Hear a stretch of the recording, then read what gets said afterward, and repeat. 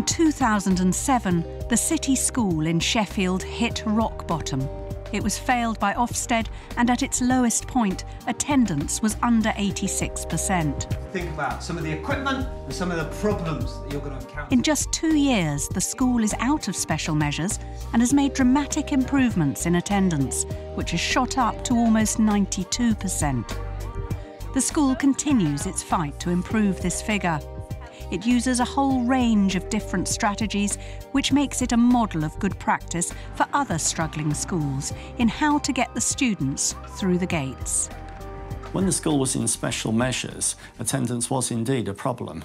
And when I arrived here, I decided that it needed to be one of our key priorities in terms of moving the school forward.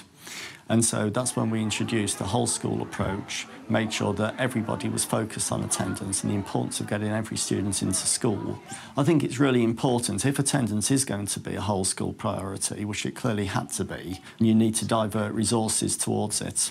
So what we did, we put a behaviour and attendance team in place. OK, we're obviously meeting to establish the action plan for this half term. Their remit was to monitor attendance very closely and make the necessary interventions with students. If I start with progress managers actually come to you to report lateness in assemblies, using the text service to make sure parents are aware. What's your name, please? Sam. Probably. Just going to play you straight to assembly, please. To me, there's 2 homeschool liaison mentors, and there are 3 attendance clerks, and we do it on a rota basis. So there's usually 1 mentor and 1 clerk on the gate every morning. Why are you late? Waiting for his jacket to dry. Right, you need to go to assembly quickly. Why are you late? I think it's your assembly this morning. Straight down to assembly. The lates have gone down since we started doing it. We've been doing it about 18 months now. And, you know, but we do have the regular kids that are late, and obviously we monitor that. We put them all onto a database, and then at the end of every half-term letters go out to parents to say how late they've been. Or we might ring home and just find out if there's a particular issue. So there's a lot of things that do get uncovered. One thing that we found out that parents were not aware that their children were being late. So if they're setting off for school early enough in the parents' eyes, but then they're actually going to the shop or they're calling for friends, and then they're late when they get to school. So the majority of the students, we have been able to inform parents that their children are being late for school and they weren't even aware of it. We have a very good data information system within school that gives us the relevant information on attendance. This term, we've also launched electronic database to parents so that they can log on and actually find out whether their child is in school or not. Now, that is very powerful because straight away they can see from a place of work or home whether their child has actually entered school on time or indeed not turned up at all, and immediately that can lead to a contact to school if school hasn't already contacted. Underlining the link between consistently being in class and achieving well at school has been essential to the success in raising attendance. I always argue that if a child's not here, they're putting themselves at a disadvantage to other students. And with parents, I always think that's a very important selling point, because parents, when you market attendance and the importance of it, like in that way to parents, they don't like the thought of their son or daughter being disadvantaged as against other children. And that's quite a powerful mechanism by which we improve attendance. The school has been particularly successful in bringing down the number of persistent absentees through building close links with parents.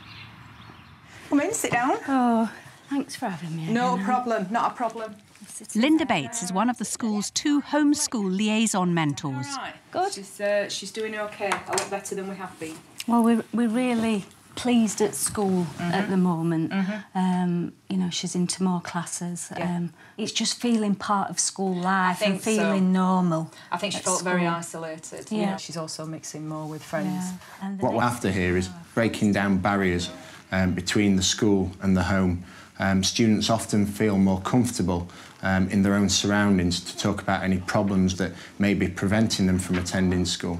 And once we're aware of those issues, it's then the homeschool liaison mentor's role to actually work with parents and work with students to trying to find possible solutions so that the students can attend school on a more regular basis.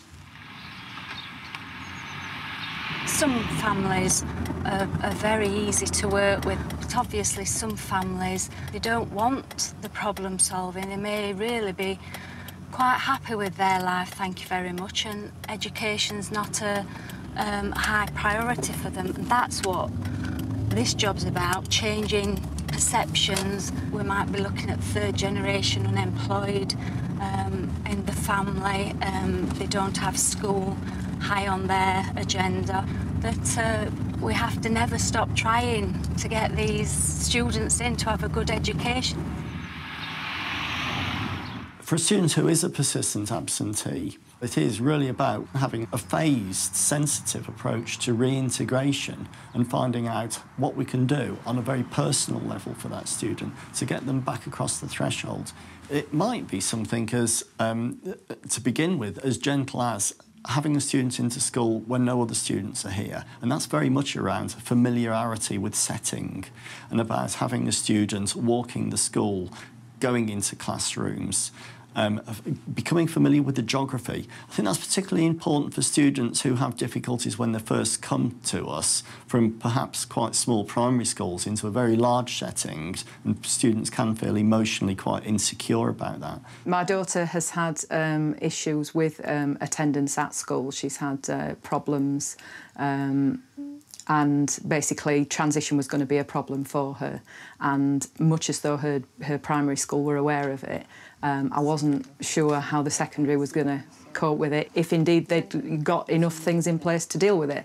They've dealt with it fantastically, actually. I think it's the fact that they can get to the nitty-gritty of it and they can actually bring a child on without the child actually realising. And I want you to just decide what this represents. An equal sign. Could be an equal sign. The school's leadership's well aware that the question of students' motivation is fundamental to improvements in attendance. Attendance can't be seen in isolation. It's all very well getting the kids into school, but it's what they do when they're actually there. They won't attend as well if they don't enjoy what's going on. They won't attend as well if they don't see it as being relevant. These things here, which are what, Will? The Twin Towers. And this man here, Philippe Petit, started to dream. And he started to dream about something that he was really good at, which is to stand on one of these things. It's suspended between two buildings, and he walked across it with nothing to help him at all. We've had a lot of staff training on active learning techniques.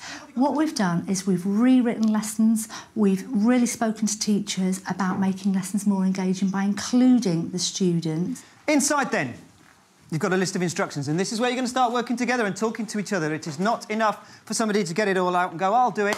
We've got 10 minutes, and it's going to start now. I want to hear some noise now. Off you go. No, to put on the end of the rope, to fire it across, and then you put the steel cable along the fishing line. When we design lessons now, we really think about putting the students at the heart of the lesson. But then again, you won't be able to sneak past. You could get a job as security. We look at them discovering things for themselves, working collaboratively, using their imagination, trying to give open-ended tasks so that they can respond in lots of different ways. How are you going to hide the crossbow? Put it in the box. Yeah, because... Students are actually very canny themselves about, of course, what makes a good lesson. Well, bags, because like 2 people going at one building and 2 people going at other building. The teachers will ask the students how they feel about the lessons and what the students think the teachers ought to do to improve it. From there to there, and see if you can balance all the way. If we had a drum roll, we'd give them a drum roll, but look at that. If teachers make lessons more interesting and more fun, then more kids will come to school instead of truanting. Give them a clap, please. Thank you. You need to be interested in the subject, and like the teachers can certainly help like build the interest in the students, like with the way the lessons are planned. Thank you. Right, thank you very much. OK, you've got... Another tool in the school's battle to improve attendance is the truancy sweep. When we involve the neighbourhood police, that's because we're dealing with the hard edge of school truancy, and that might involve things like truancy sweeps, where you have a member of the police involved for obvious reasons. But that's been successful in terms of touring the local neighbourhood and making sure that it's high profile and students are always approached if they're of school age. Just need a quick word. Can you take your words down for me a minute? I think it adds a little more depth to it in terms of authority, so they realise that the police are involved in wanting young people in schools to be safe and secure more than anything, and to reduce that vulnerability that they put themselves in when they're out on the streets. The parents don't know where they are, and school staff aren't aware of where they are. OK then, lads, we need to go back into school now. That we're doing the truancy sweeps far more frequently now. We used to do them in the town centre and perhaps around Christmas time or specific times where we thought students might be truanting. But now, as a strategy, we do them at least once a half term within the city school area. We're just talking to young people that we would normally expect to be in school and aren't in school. What we quite often do is look at getting students together, and we talk to them about the reasons why they've been out of school. At the end of these sessions, several of them have said that they've realised the fact that they do make themselves really vulnerable. So for some of those students, yes, I think there is a change, and we are seeing them more often in school. So you all know where your pulse is, don't you? The school's health improvement programme links in with its drive to cut down on absence on medical grounds. Stand up. Are you ready? Have you got some space? Go. To promote good health and well-being, it's paramount having a good school attendance record. Ill health is a well-researched barrier to attainment. And stop and find your pulse. I'm involved in our personal social health education curriculum by promoting general good health through lessons. They are developing skills that will carry them all through their school life to maintain their attendance and improve their attainment. Okay. So sit yourselves down and relax.